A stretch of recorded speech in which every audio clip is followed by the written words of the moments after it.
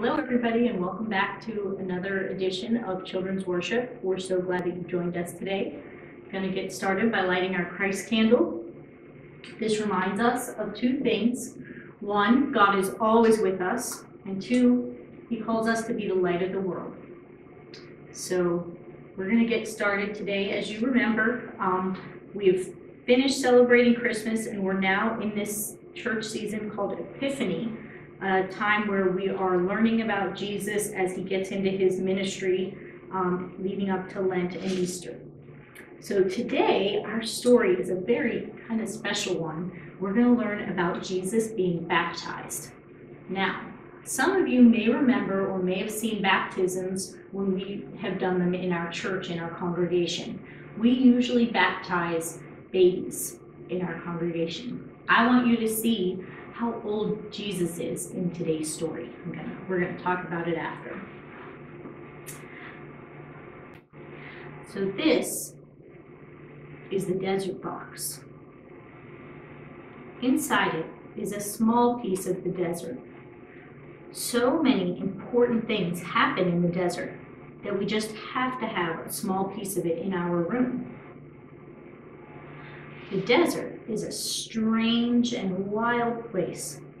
At night it is very cold, but in the day it is burning hot. There is almost no water at all. The desert is always changing. The wind comes, and as it blows, it shapes and molds. So the desert is never the same.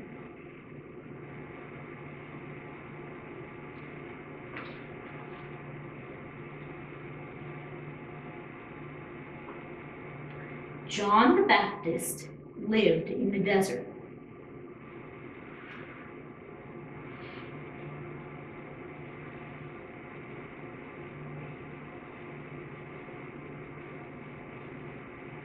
Near the Jordan River. The people of God came out to the desert to listen to John. John said to them,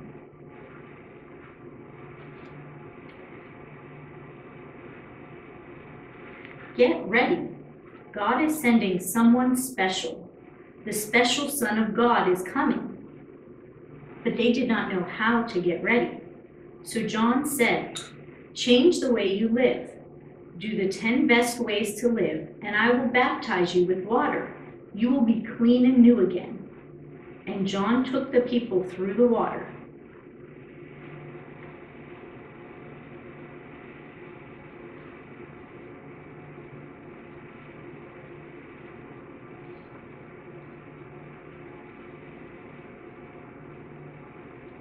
And baptized them.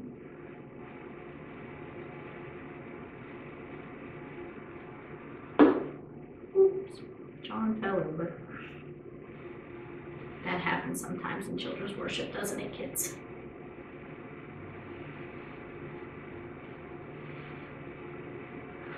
So John baptized each person one at a time by immersing them in water.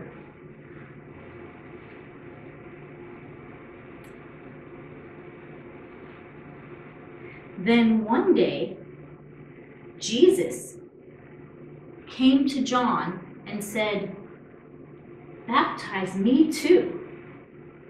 So they went through the water, and John baptized Jesus.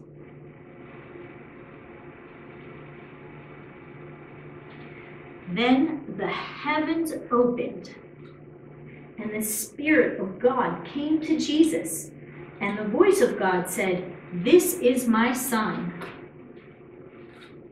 with whom I am well pleased." So I wonder how the people felt when John the Baptist told them that they needed to change the way they lived and get ready for the special Son of God.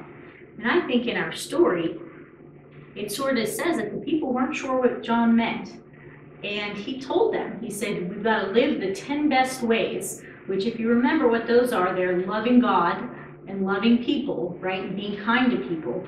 And being baptized was a way to show that you were ready to live your life rightly and in a way that would be kind and would please God. It was, sometimes people literally viewed it as starting over and of cleansing and of coming back out of the water and having a new way of life. One of the things that's different with how this was done at the time, John the Baptist literally took people into the water and fully dunked them under. So they were in a river, Jordan River, which would have been something like they were all almost going swimming. We don't do that in our sanctuary. If you've seen people get baptized, we take a little bit of, Pastor Brian has a beautiful bowl that holds water, and he'll pour water in, and he puts water on people's heads. Most of the time, we baptize babies, very small children.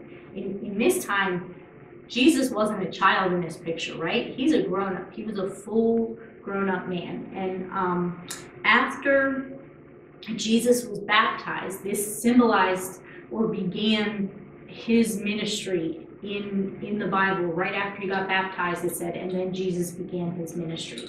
So it was a really important event in the Bible. The other thing that happened right after Jesus was baptized, the heavens opened up and the voice of God came, and Jesus heard God say, "You are my son with whom I am well pleased."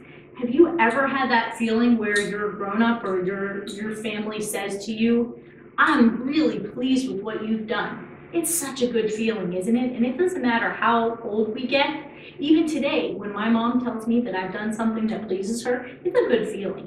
So I think Jesus felt really amazing to hear the voice of God come down and experience that moment. So your craft or your picture for today kind of captures that moment, and it's a coloring page that has a Bible verse on it. So it says, "You are my beloved son with whom I am well pleased." So that's from Mark chapter 1 verse 11, and this is a picture of the river and Jesus being baptized, and then the dove kind of just symbolizes God and the Holy Spirit sort of coming down and being with him. So I colored mine in kind of like a sunsetty picture color, so everything wasn't blue. You can do whatever you want. If you want to color it that way, you can, or whatever you want to do. But this, I think, because it started Jesus's ministry, hearing those words helped give Jesus the confidence and I guess we'll use confidence as the word, just the push to then begin his ministry on earth. So those are really important days. So we are going to do our closing prayer, and you can join me when we say the Lord's Prayer if you'd like. Dear Jesus, thank you for all of the stories in the Bible that teach us about your life while you were here on earth, and thank you for coming and teaching us all about God so that we can continue to learn and to follow his ways today. And now we're going to pray the prayer that you taught us. Our Father, who art in heaven, hallowed be thy name. Thy kingdom come, thy will be done, on earth as it is in heaven. Give us this day our daily bread, and forgive us our debts as we forgive our debtors. Lead us not into temptation, but deliver us from evil. For thine is the kingdom, and the power, and the glory forever. Amen. Thanks, everyone. Have a great week. We'll see you next time.